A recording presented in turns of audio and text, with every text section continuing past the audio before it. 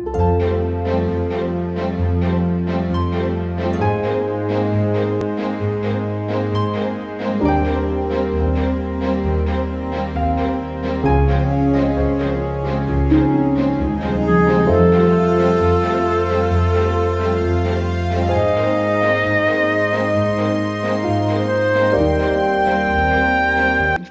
thing I need to mention is when test and tell, the so-called positivist or traditional approach, was crafted or designed 120 or so years ago, hundreds of thousands of jobs came onto the market.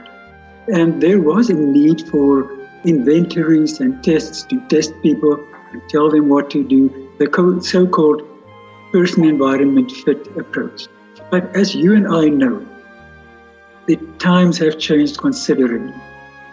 Jobs are no longer guaranteed, the work environment will no longer hold you, so we needed to come up with an approach that is better suited to the needs of postmodern people in current society. Therefore, we decided to start designing qualitative assessment instruments, assessment and intervention instruments. In addition to the tests, we still use tests, but these days we also elicit people's multiple mini, small or micro stories, integrate the stories and the scores, and help them not only choose careers, but also find a sense of purpose and meaning in their lives and make social contribution. That in a nutshell, I think, is what it is about.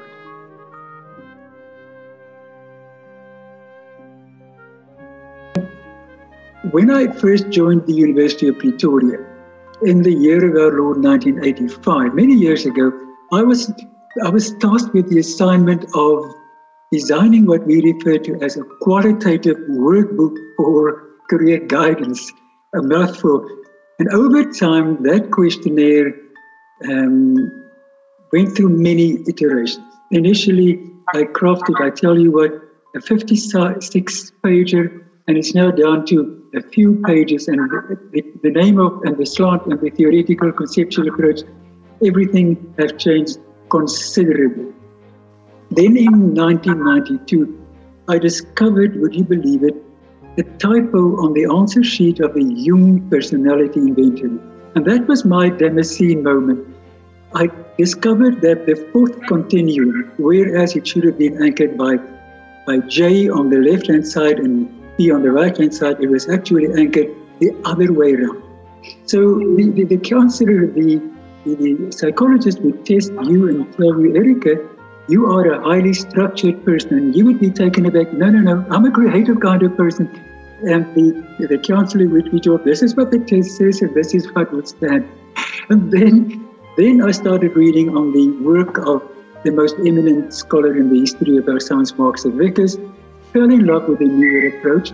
It really, really spoke to me, met Mark Vickers, and ever since I haven't looked back, and I will never look back. And I just reiterate, I still am willing to use tests, but I would rather use the qualitative approach alone than use tests without the qualitative approach.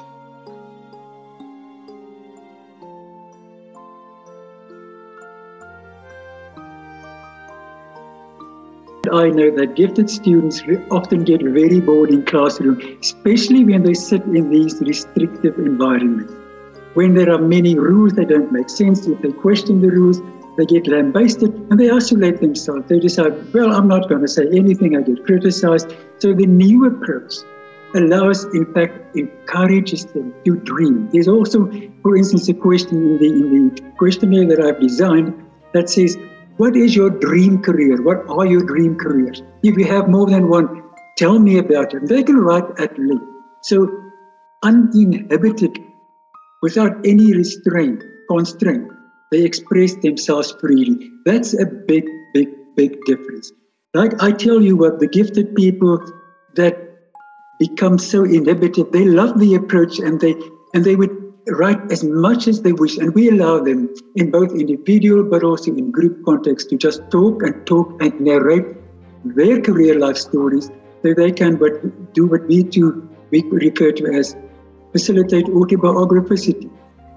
fall back on their own proven recipes, things that worked in the past in their life stories when change is imposed upon us. And you and I know that these days they have to navigate multiple challenging transitions. So they fall back on proven recipes from their own stories, they enact their key life themes, and they make a contribution to the world at large.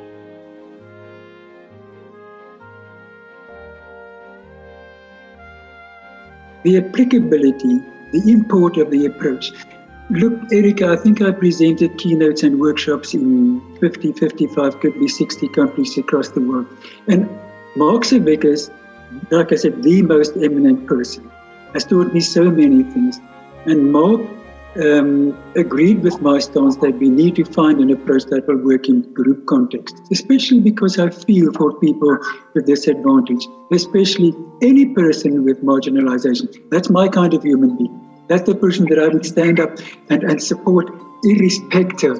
I'm always going for the underdog. So wherever I presented this approach live, it works. It works like a charm. And the approach that I've designed, I've written a number of articles on many projects in group-based context in Africa, but also elsewhere, to show the applicability of the approach. Tell you what, it's just so exciting. I wish I could be granted another 1,000 years to still improve on the approach.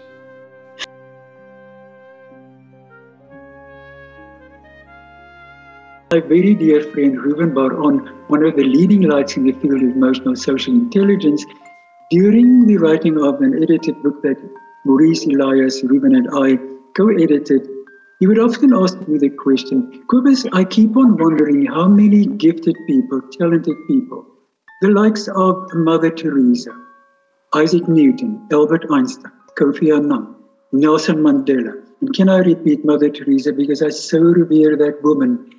How many are we losing on a daily basis? And that is so true, Erika, especially where I come from. Like I said, the vast majority of my projects actually happen in townships, in rural areas, where people have nothing, where they don't have hope, where they have nothing. And it's my job, self-imposed assignment, to rekindle a sense of hope, a sense of positivity.